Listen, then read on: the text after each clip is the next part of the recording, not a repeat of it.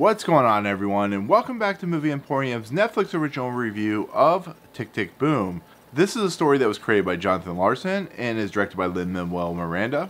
Now, before we begin, if you like this channel, awesome, hit the subscribe button to join Movie Emporium, hit that notification bell at top to find what's coming next. If you like any of these videos, awesome, hit that like button, as well as commenting below on any video you watch, including this one. So, Tick, Tick, Boom is a semi-autobiographical story that is about Jonathan Larson himself. He actually created this musical as well as it got turned into a three-man musical itself, and basically focuses on a character named John. It's basically Jonathan Larson himself, and in essence, it's his view about what it was like to be a struggling artist, what it takes to make something truly special, to find that voice, how it affects your fans and friends and family, and what does that do on the psyche of an individual who is trying their best to be something that they are not getting to. And on top of that, he wanted to do it before he was 30 because of the whole Stephen Sondheim creating something before he was 27. And it's in essence a musical story about Jonathan Larson's life, up to the point where he created Rent and unfortunately passed away the day Rent started to premiere on a workshop. And so with the story in a musical like Tick, Tick, Boom, I'm going to be fairly honest, I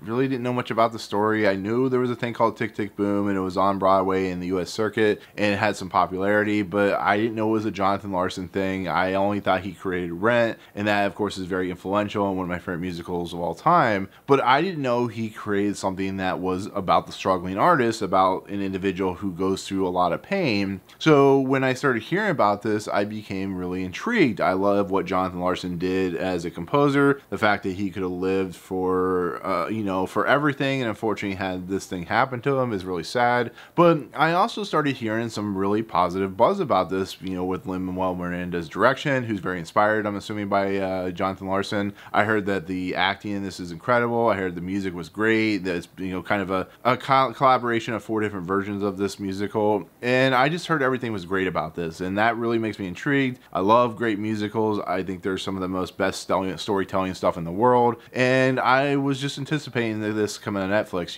I had no way of watching it until it arrived on Netflix itself. And so the question honestly remains, and the one you guys are all asking, is how's this film? Did I like it or did I not like it? How's the direction, acting, and storytelling? I'm here to say this is one of my favorite movies of the year. The more and more I think about this, the more and more I love it. It's a fact that it's a musical that I never heard of before, truly, honestly, that completely caught me off guard and completely caught me by surprise. It's a movie with great portrayals, great acting. It's a movie about the soul-sucking nature of what it's like to be an artist and how you have to put everything of your soul and your heart and your livelihood into something that may never succeed, and how hard that is, and how rewarding it is, and how people who are around you may not see that passion, but he kept pushing and pushing and pushing. And Lin-Manuel Miranda's direction and the story itself really shows you that in spades, and it's an absolutely fantastic look into that culture. And I just found myself falling in love with it every second I watch this movie,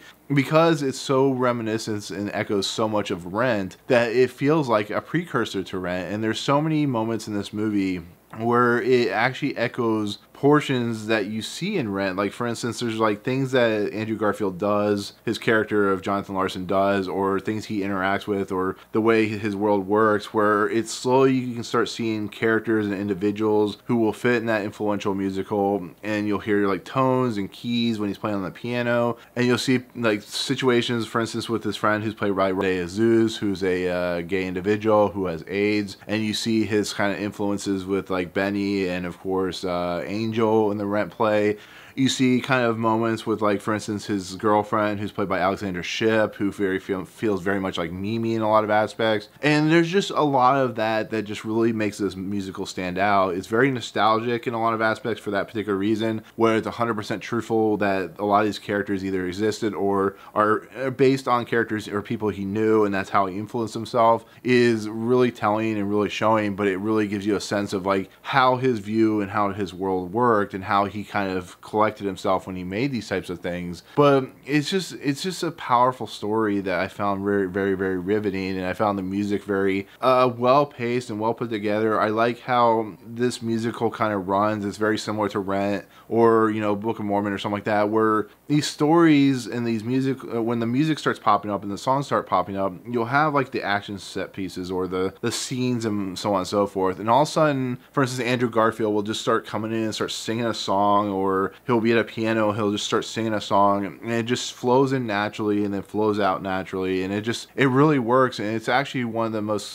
compelling things about this movie is just how flowing and free flowing the music is, and how it just kind of comes and goes. And that's what makes a musical so great, is you can have those situations where, you know, individuals will just be talking and all of a sudden they'll just go into song, and the song will be, you know, life lesson or what is the situation that is at hand. They'll do, you know, for instance, there's a part where Vanessa Hudgens and Andrew Garfield start singing a song, and there's a point where Alexandra Shipp and Andrew Garfield are fighting, and the song really plays well with the underlying situation all that's going on in this movie. And that's what this movie just does so well. And what makes it truly and honestly work is Lin-Manuel Miranda's direction. This guy has true talent. This guy is one of the greatest that will ever run when it comes to musicals, when it comes to storytelling, when it comes to direction. His depth of how he films things, how he brings in characters and brings out characters, how he just shoots things. It's very natural. It feels like a musical, but it also feels like a movie. It's just, the guy has one of those eyes that is just so compelling to watch. And when you see how he plays it on the screen, how he positions all the characters and stuff like that, it's just absolutely fantastic to watch. It really is. And it's one of those things that I hope and I pray that he does, that where he starts directing more and more stuff,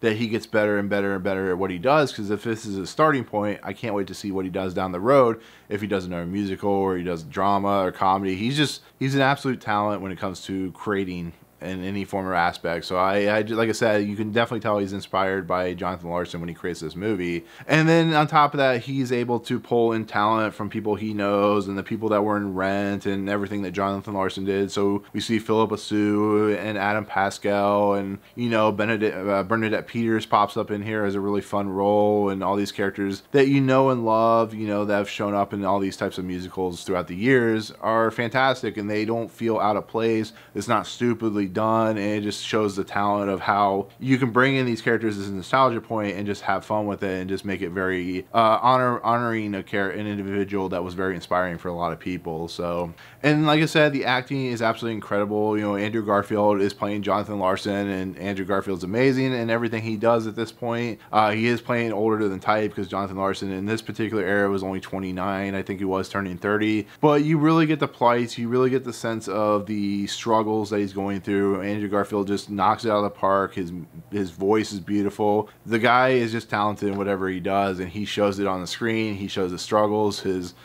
passions, his, love for his family, his love for his friends, and, it really is an honorable tribute to the man that created Rent and the man who created basically a culture that was very underutilized, underrepresented, and just, Andrew Garfield does spectacularly in the movie. And then on top of that, Alexandra Shipp's fantastic in the small amount of stuff she's in this movie. She really shows you the heart and kind of the, struggles of who Jonathan Larson was as his girlfriend and stuff like that, and how she needs to do something better. And then, like I said, you have Robin Day as Zeus in this movie, who's absolutely fantastic. Got nominated for a Tony for In the Heights and stuff like that.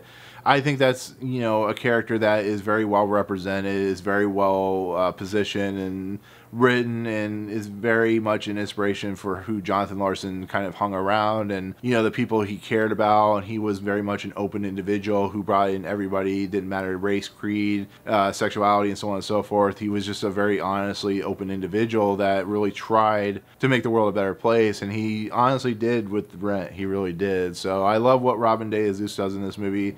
It's fantastic, and he plays well off of Andrew Garfield. And if I had one particular problem with this movie, it's the use of Vanessa Hudgens, who is a fantastic actress in her own right. She's really come into her own as somebody who's kind of broken out of that teen bop scene with, people like Robert Pattinson and Kristen Stewart and so on and so forth, Zac Efron. And she's barely used in this movie. I know she's being inspired by, some of the characters in Rent, but I would have liked to see more of her. I would have liked to see her get more depth and more, dialogue and use. It just feels like she's just kind of there as somebody Jonathan Larson used as an actor, an actress in his Suburbia thing that he did, and I don't know. I felt like she was underutilized in the movie, and for somebody as big a talent as she is, I think they could have done more with her in this movie. But in the end, it is what it is. There's not much I can do about it. But that's kind of a nitpick that I have with Lin-Manuel Miranda and the storytelling, because they did switch some stuff around, and they changed some music out and so on and so forth, which is what kind of happens when you do movie musicals. But I just wish she could have been used more. But other than that, like I said, this is a fantastic portrayal of Jonathan Larson. This is a fantastic musical. One of the best of the year. It's a movie that has a lot of heart, a lot of passion, and really shows you the depths of what it's like for an individual to really drive and strive and struggle and just do everything in his power to become the best, and that's what he ended up becoming. So but other than that, that is going to be my take on Tick Tick Boom. Thank you so much for watching. Comments below, let me know what you think of the musical. If you have seen it, what do you think of this movie compared to the musical? What is your overall thoughts? If not, are you interested in seeing this? All that good stuff. But otherwise, if you like what you see in this channel, hit the subscribe button to join Movie Emporium. Hit that notification bell at the top to find what's coming next. If you like any of these videos, awesome. Hit that like button. And as always, we'll see you guys on the next video. Peace out.